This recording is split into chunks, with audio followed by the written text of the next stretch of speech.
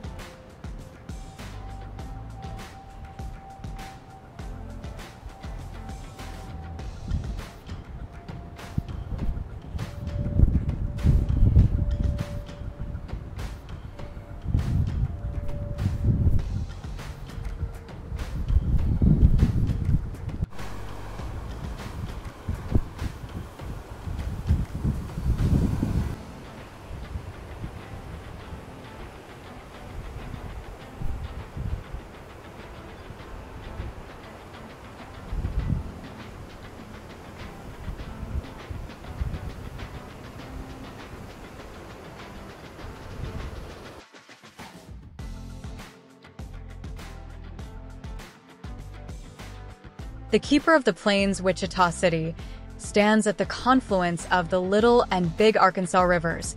He has his hands raised in supplication to the Great Spirit. The sculpture was completed in 1974 to commemorate the U.S. bicentennial. Renowned Native American artist Black Bear Boysen donated the Keeper of the Plains to the citizens of Wichita in 1974. It has become a symbol for the city of Wichita and a tribute to the Native American tribes who continue to gather at this sacred site.